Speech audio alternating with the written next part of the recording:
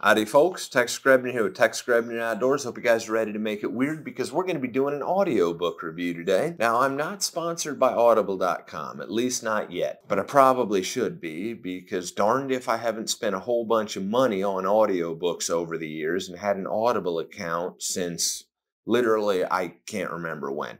I used to download Audible books when I still had an iPod, if that tells you how far back that I've had an audiobook account with Audible. However, with everything that's crazy going on in the world right now, I figured that this might just be some lighthearted fun.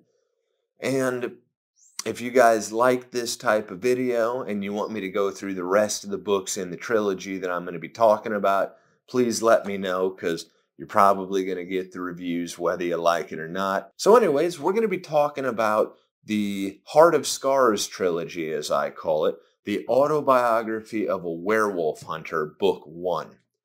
Now, this book came out when I was back in high school. It was originally published under Autumn Moon, or When the Autumn Moon is Bright.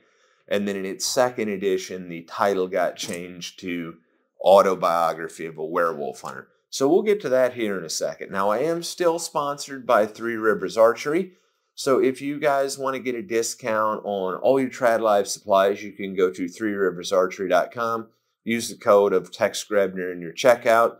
That will give you a small discount on your shipping, and it will more importantly show your support for Tex Grebner Outdoor to my sponsor of Three Rivers Archery. If you guys want to support the channel in a way beyond simply watching the videos, you can go to texgrebneroutdoors.com. Check out the Make It Weird sticker, the Make It Weird shirt, the Life Ain't Like the Pornos, Hunting Ain't Like the TV Show shirt, and of course my personal favorite, the Kill with Stick shirt. Now I know there's a lot of crazy stuff going on in the world and money's tight for everybody. So if it makes a difference, don't bother doing it. I'm not here to panhandle for your money, especially seeing as I really hope that you guys enjoy this audiobook review and that you get into this series. So if there's only enough money to go around, don't worry about spending it on me. So I prefer to call it the Heart of Scars trilogy because that is the Indian name of the main character in the Autobiography of a Werewolf Hunter,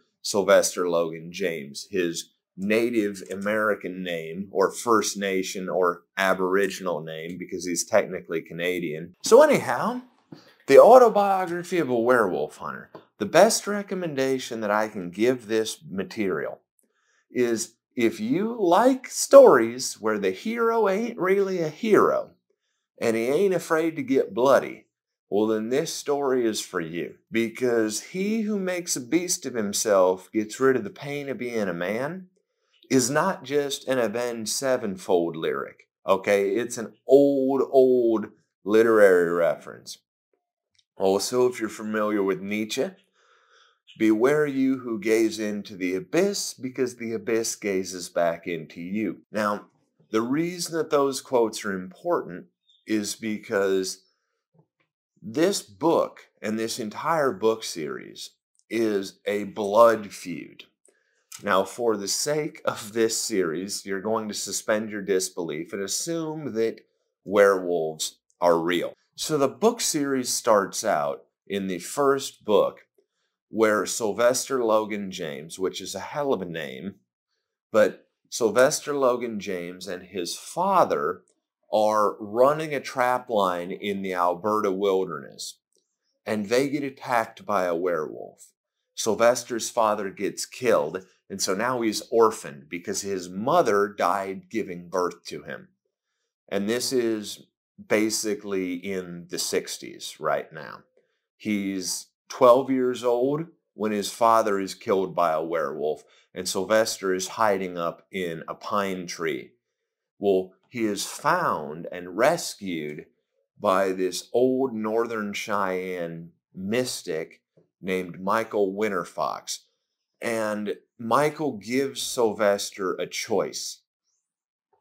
And Sylvester decides that he wants to be trained to be a Redosnan Cheyenne dog soldier, basically a First Nation Aboriginal Special Forces warrior with a spiritual component. So that is a brutal, grueling training process. And Sylvester wants to pursue his blood feud against the beast, the Therion, the Lineage. He gets trained. He goes to the Vietnam War to see some real-world combat.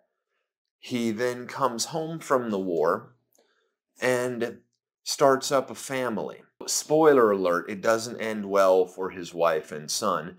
So now not only does he feud against the werewolf kind because they killed his father, but he is now slipping into madness because of the loss of his wife and his son at the hands of a werewolf. So the book follows his journey across both Canada and the United States, and it is violent.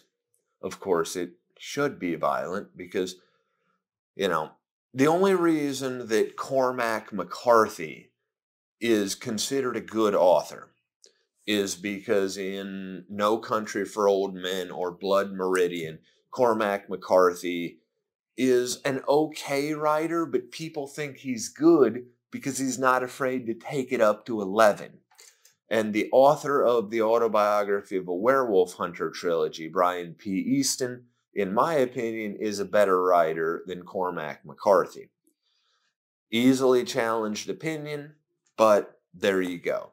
Because Brian P. Easton has a great, well-fleshed out mythology in his in-book universe, and he also is not afraid to take things up to 11.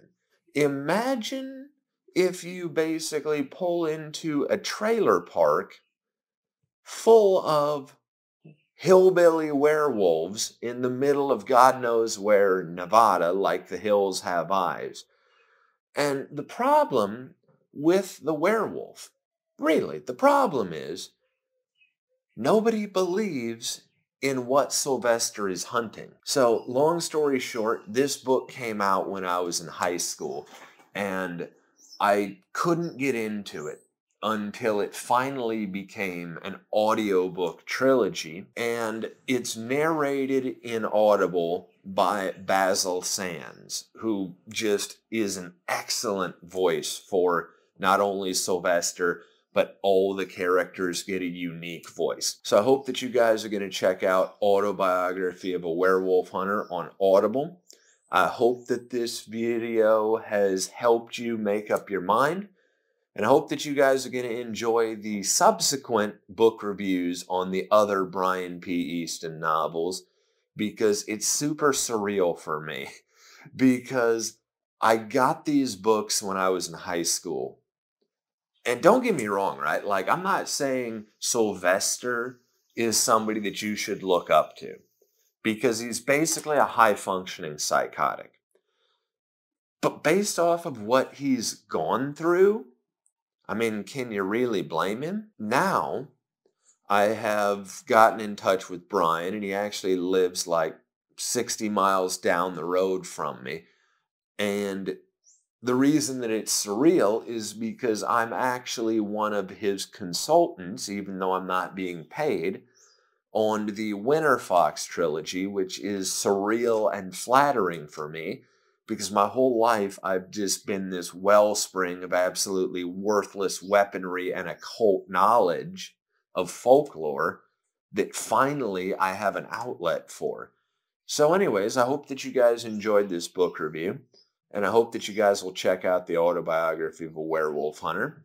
As always, God bless all my sportsmen of America. Join the Annorator Protector Rise. Please check out my friends over at threeriversarchery.com. Thank you very much to those who are involved in law enforcement and those who serve in the military. And thanks for watching Tex Grebner Outdoors.